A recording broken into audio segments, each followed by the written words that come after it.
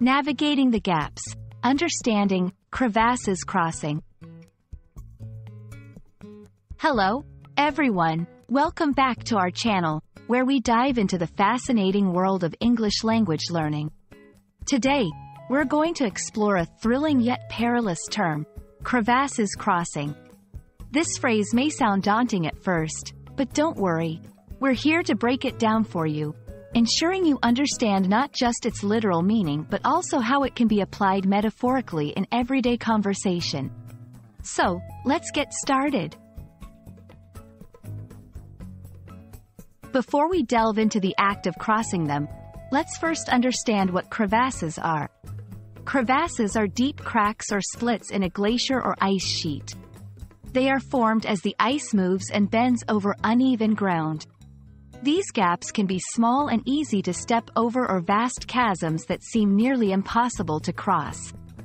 The key point here is that crevasses represent obstacles in the path of glacier travelers, requiring careful navigation and often special equipment to cross safely. Now, onto the main topic, crevasses crossing. Literally, this phrase refers to the act of moving across crevasses, typically found in glaciers or ice fields.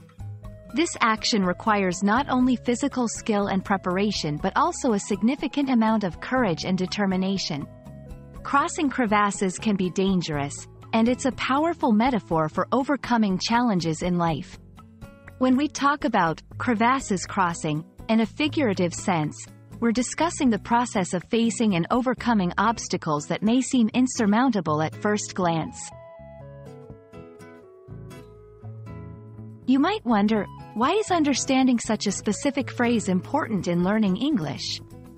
Well, phrases like crevasses crossing enrich your vocabulary and help you express complex ideas more vividly.